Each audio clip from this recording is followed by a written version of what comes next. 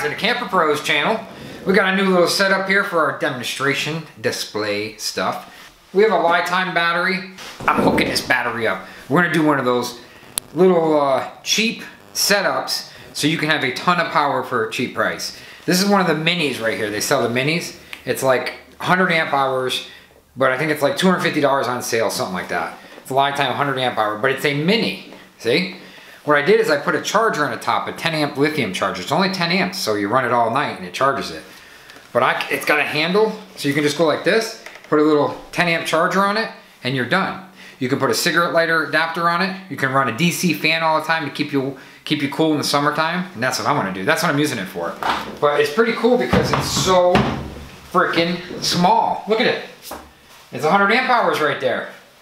Who says that I can't just take a cheap, it's a pure sine wave, but it's a cheap one, an Odyssey, okay? It's an inverter. Who says I can't just go like this, strap that onto that battery, and now have 120 volts anywhere I want? Who says I can't do that? I'm into this for like $250 for the battery because it's a mini, the newest type. $200 for the inverter, and I think the charger was like 50 bucks. $550. This has the power of something that cost $1,600 for 550 bucks. And you don't have to do the inverter thing. That's just throwing it in there in case you guys want to do that. So you can plug stuff in. Who says on these terminals you can't just easily take a cigarette lighter thing, put in here, you can plug a cigarette lighter thing in, or put some clamps, you can clamp stuff on here for DC, like a fan, anything. And what I do is this thing right here, this is just a cheap stuff. This is not expensive stuff, guys. You just plug this right in here, and it plugs into the wall, and you can charge it. And this is 10 amps, a 10 amp charger. So yeah, it's gonna run all night to charge 100 amp hours. It'll take 10 hours, right? Because you got 10 amps going into 100 amp hour battery. But who cares? Slow charging's better. Bam, there you go. So under 500 bucks, you can make this setup. Get a cigarette lighter plug-in or put a little inverter. You don't have to put a big one, you can put a smaller inverter. And you know how they have those power packs, jump packs you can buy? They're all over the internet now. I got like 4 or 5 of them. They're nice, but the best bang for your buck is doing it this way. Because those battery backups are very expensive. Those battery banks, they call them power banks, are very expensive. I'd rather just do this. Get a mini on sale. You can get it anywhere. You don't have to get it at this company. I just prefer this company. And then you get a charger. You get silicone on top. You can put it in a box. They have the boxes pre-made for like 90 to 100 bucks that you can throw this battery inside, and it has quick connectors, it has cigarette lighter plug-ins, it has everything. Lights, has everything all in one. You just buy the box, you dump the battery in it, you put some styrofoam around it, whatever you want to do to cushion it, and you have a bigger backup.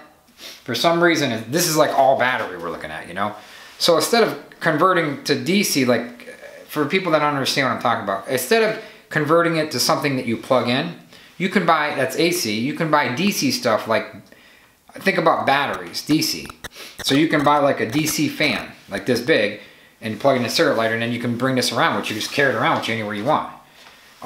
So that's what's really cool. And don't be afraid to take these batteries and carry around like this, because in here there's a BMS up top, a computer, but in here the cells are really not usually next to the walls. Usually there's a little gap. So you can slam it on the corner here, it's not really gonna hurt it. Heck, you can even you can get a thing that goes right here into these terminals, just put them on USB ports and just glue it to the side. You know how I have this on here? With high-end silicone. That's how I have this on here. It's not going anywhere. And I can take that off when I want to, but it's not going anywhere. So silicone's the best way to do it, I think. You silicone it on there, silicone it right on here, and you're done. Or get like a nice battery, they're called blank cases, and they have the prongs on the top and stuff, and you can get real fancy. But I think they go from like $80 to like $150. Well, that's more money you're putting into it. This, I can run a fan, a DC fan, all summer long. It'd be really cold. But this is gonna be cool because I can do this one mobile. It's like a mobile battery. That's what I'm gonna call it, a mobile battery. Cheap, inexpensive backup. I don't care about fanciness. I care about how it works and how long it lasts. Like us and share us. You know you'll find us funny.